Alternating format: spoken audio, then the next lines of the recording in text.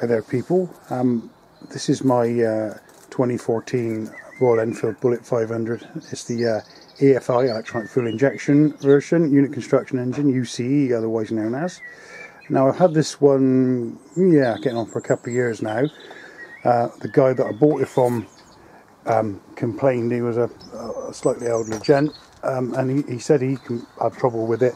It sort of stutters as you try and accelerate, and well, yes, it does. I mean, I put that on the advert on eBay, which really kept the bids down on it, because I only give £2 for it, which I was very pleased with.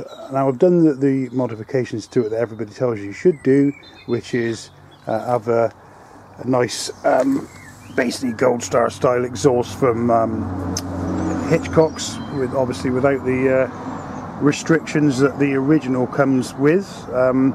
When you look at the original, it is literally half as long again, and it actually weighs a ton, stuff full of catalytic things, I believe. So what we've got is we're going to have a little go with one of the eliminators for the Lambda probe here, which I think it's Sports Bike Store or something sell them on eBay. We'll get the pack out in a minute and have a look. The connections for it are tucked up underneath the tank. You can only just get them. So I think what I'm going to do is I'm going to loosen a couple of bolts on the tank, or take that one out and loosen the back one, and sort of tilt the tank up a little bit and see if we can get to it and change that. Well, here we are is the unit that I've bought, and it comes from Redline Superbikes, and really what it is, if you look, there's underneath that heat shrink there's a couple of little resistors, and when you have a go at measuring them with your test meter, I could only put my hands on my little, when I finally managed to get the meter probes in on the connections there, and you have a look, it's 200 and probably 220 230 ohm resistors. Both of them are around about the same.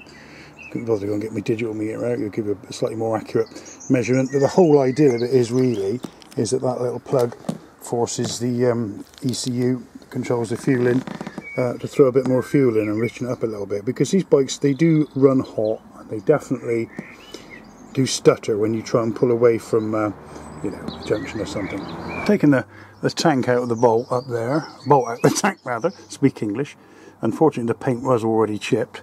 The actual plug, you can just about see them up in there with the aid of a torch, so I'm going to have to fiddle around with that a little bit, pull that out and plug the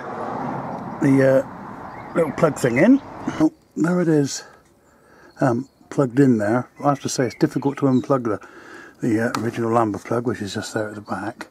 That one doesn't go in very well, but I think I'd be inclined to put a tie wrap or something around it, small tie wraps, I've got some tiny ones, to keep it in place, because I don't think you'd want that falling out when you're riding down the road.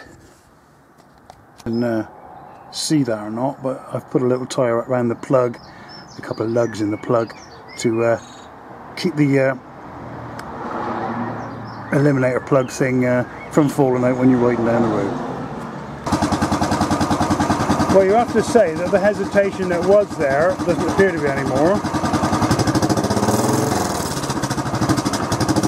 A little bit there. But I mean, to be fair, the bike is cold at the moment. Well, I was running probably an hour ago, but not too bad. So I think what we'll do is we'll take it for a spin. I'll put the bolt back in for starters.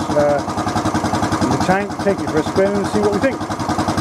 Tools required for this job: 17mm spanner, small screwdriver, 3/8 ratchet and little extension bar, 14mm socket, little pair of grips, and a small tie wrap or two to hold the plug in. Yeah, after taking them for a bit of a run,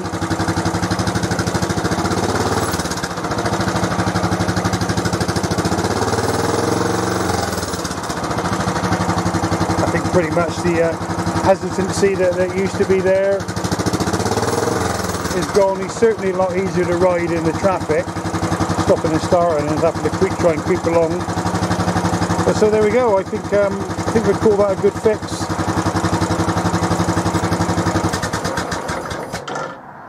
Job well done.